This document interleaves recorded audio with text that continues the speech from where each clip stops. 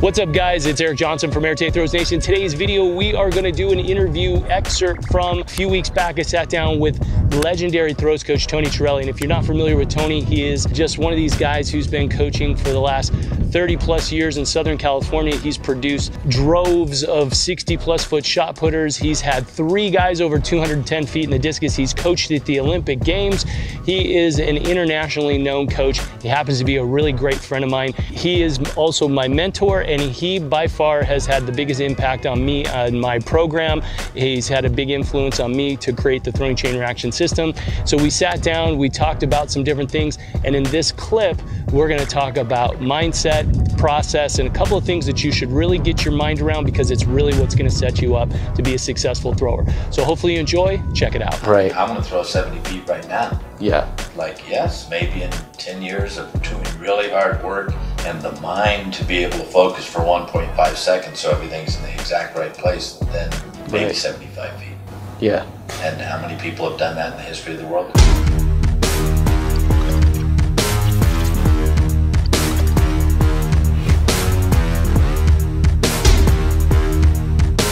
You know, that's the, I always joke around with all my throwers, and I'm like, well, you're a total knucklehead. And then it's the post-collegiate, they're still kind of knuckleheads, right?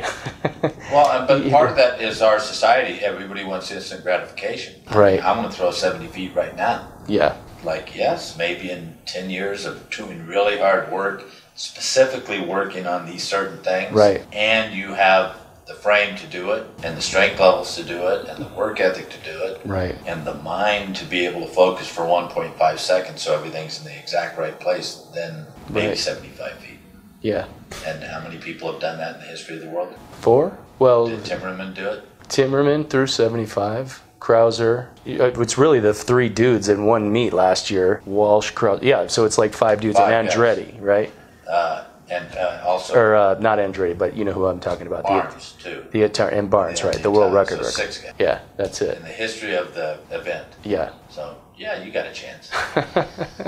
Clearly, you're a very pragmatic, the realist coach, and that's why. Obviously, good point. Starting out and the patience is the tough factor. You know, I have a member in Australia. We talked about it, and they use the system. It's a dad who learned, right? So our system helped him learn. We have actually a bunch of really great coaches down there. But he's got his daughter is like 9 years old, and she looks incredible the way the kid moves. And then we have another coach, same thing. He has a daughter that's 10, moves incredible. And we were talking, and she was getting beat the first year, and dad was like, don't worry about it, what you're doing now, next year. And then she just blew past everybody, right, because she was establishing those fundamentals.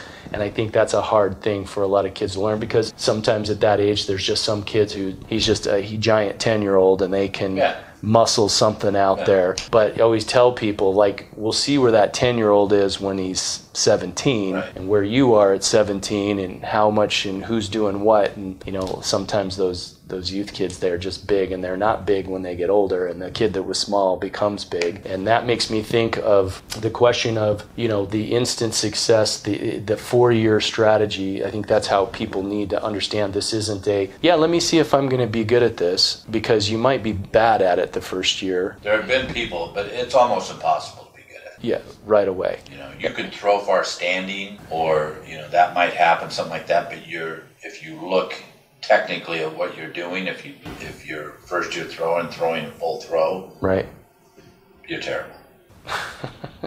Yeah, you really are. Yeah, no, it's true. And it's easier in the shot put than it is in the discus. Right, the discus is harder. I always say that. Yeah. You know? And it's probably harder in the javelin and the hammer than it is in the other 2 events. Yeah. Yes, you can throw standing, and if you're a big, strong kid, you can throw far. Okay, now let's put you back in the ring. Glide or spin, and see how good you are. Right. And that's why most of those kind of people throw standing. Because their technique of their full throw is so bad they can't throw as far as they throw standing. Right. But then you get addicted to that. That's the problem that a lot of coaches, if you're still throwing standing when you, after 10 or 12 weeks of work, something's wrong. Yeah. Yeah, and that's, I think, one of the things we talk about with the way we've kind of put together our program. You should be doing a full throw in a week. It won't be the prettiest. Right.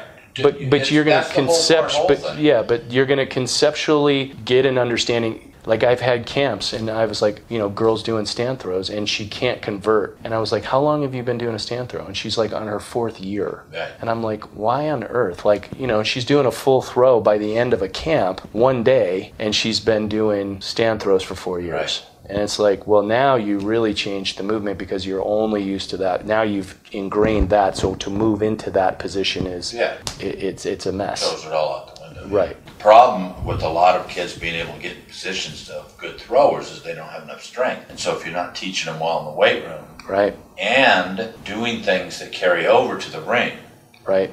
So if you're lifting bodybuilding or CrossFit or those things aren't going to help you carry over to the ring. Maybe the first year or so, just getting people in shape, something like one of those kind of workouts a HIIT program could benefit. Right. But eventually you're going to have to get specific to the sport. Right. And if you don't, then you're going to be in the same boat again. You're not going to carry over, and they even might throw far, but they're not throwing as far as they could throw. Where probably you and I have a lot of similarity. I basically say what our system is intended to do is teach 70-meter discus technique, but you're not going to get to 70 meters for a long time, if ever. But the idea is, you want to move as technically as efficient as possible. There's a process to that, and everybody has a different timeline. But that was a combo of getting better technically with the event and getting strength that can be applied to the ring. Yeah.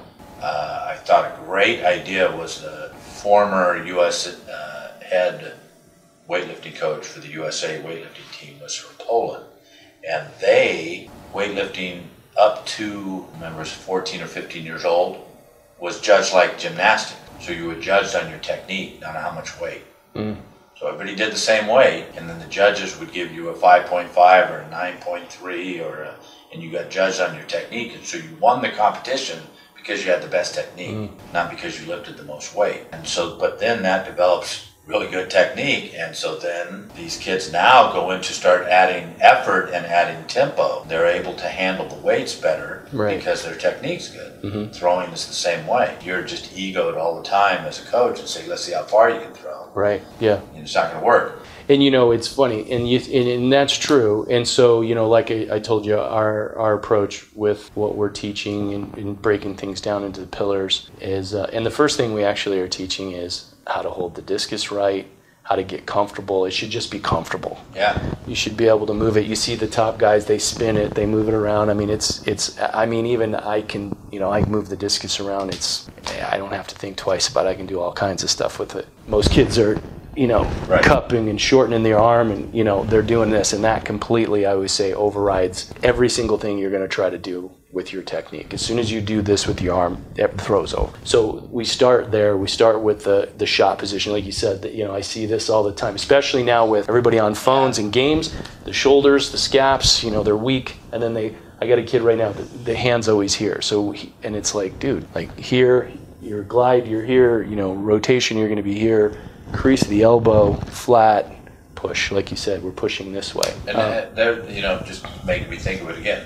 That's a big thing with kids today. Two things. Their Achilles, because they don't tie their shoes, or they walk on the back of them, and their shoulder. With the kids who are really that way, it's a full year. Yeah. Just strengthening those things that make them right. do what they have to do. A big thing is the Russians 100 years ago, muscle tonus. Sitting up straight, holding yourself up is the best weightlifting you can do. Yeah. Slouching and putting yourself, because this is 24 hours a day. So that is going to make the brain work faster than doing some pulls. And you need to do that to strengthen those things. But just standing up straight, as far as core and structure goes, is going to solve a lot of your problems.